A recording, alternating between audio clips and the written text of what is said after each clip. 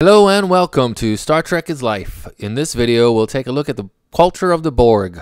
This will be part 2 of our two-part series. If you haven't watched part 1 yet, please do that now. So in part 1, we discussed how many Borgs there are, their philosophy, and what happened when they got injured.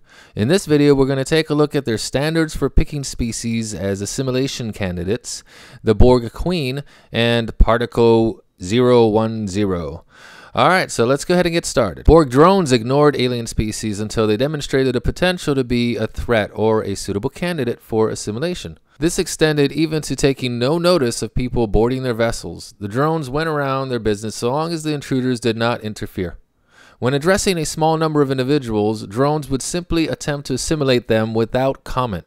Before simulating a larger population, such as a starship or an entire culture, the Borg would collectively transmit a standard announcement of their purpose and the futility of resistance. Species the Borg found unremarkable would be deemed unworthy of assimilation.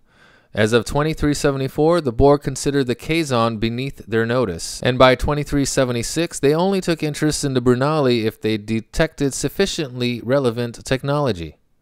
Even examples of civilizations previously targeted for assimilation could be passed over. While moving to engage the dire threat to the Borg presented by species 8472, a group of Borg ships encountered Voyager. But while one ship did pause momentarily to scan the Federation vessel, the Borg ship and its companion ships quickly moved on without attempting to attack or assimilate the interlope in their space. On the rare occasions that the Borg were willing to open a dialogue with individuals, they chose a single drone to speak for the collective. Jean-Luc Picard was assimilated and given the name Locutus in the misguided assumption that such a representative would lower the Federation's resistance to assimilation. Catherine Janeway successfully negotiated a truce with the Borg and refused to discuss the terms via a neuro-tranceiver.